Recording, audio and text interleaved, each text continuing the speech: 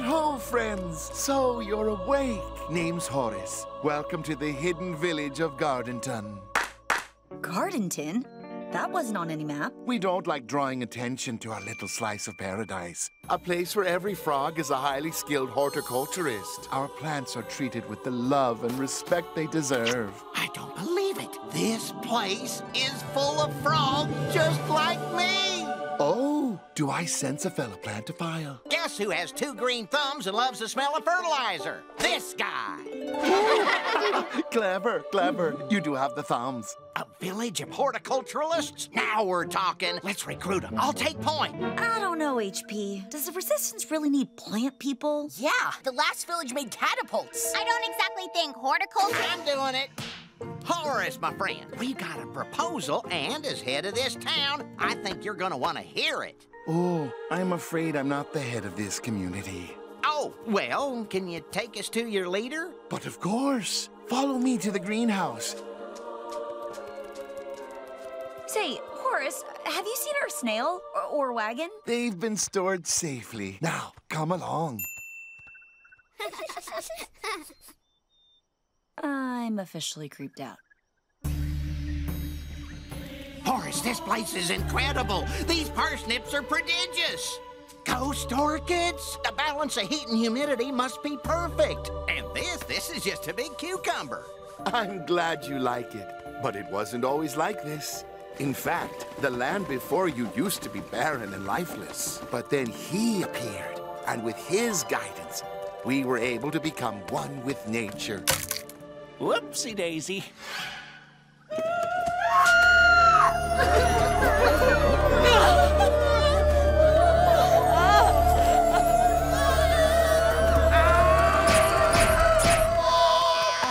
Is it insensitive if I say this feels like an overreaction? Please, guests, be careful. These plants are as much members of our community as we are. My apologies, Horace. Some of us don't respect nature.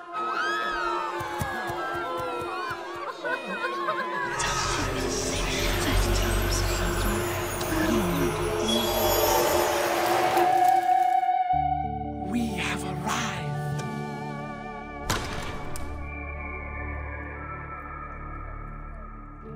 You must be the mayor. Put her there.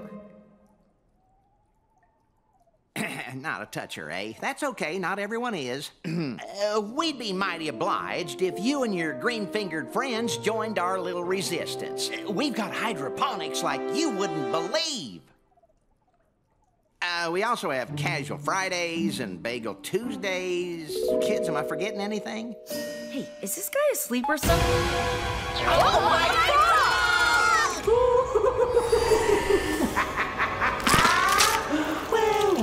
Well, if it isn't Amphibia Plantar. Jeremy the beetle? No, up here, you idiot. It's me, Apothecary Gary. Apothecary Gary? Zombies!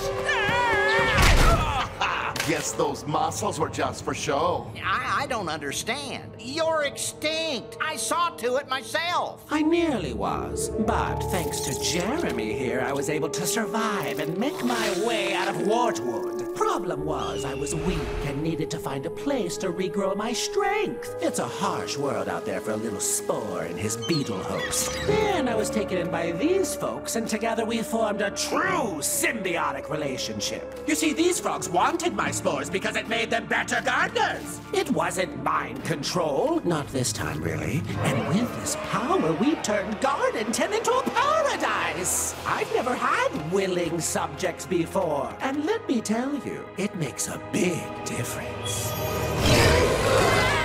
With Gary's spores, we can feel the very needs of the plants we cultivate. We're one with nature. It's perfect harmony. Perfect harmony. Well, this has all been very educational. Kids now!